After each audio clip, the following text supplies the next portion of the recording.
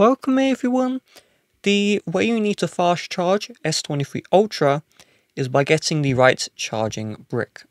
So me personally, I'm using this Apple MacBook charger, and this will give you fast charging, but it won't give you the fastest charging the S23 Ultra offers. For this, you will need the Samsung charging brick, and I'll have a link to Samsung's website. It's not an affiliate link, it will just help you out. It'll be in the description. And when you have that charging brick, you can connect any USB-C to USB-C cable. The actual cable doesn't matter, it's the charging brick which does matter. And when you connect that to the S23 Ultra, you'll get the fastest charging. So let me just show you real quick. So by using this regular Apple charger, you can see it says fast charging here.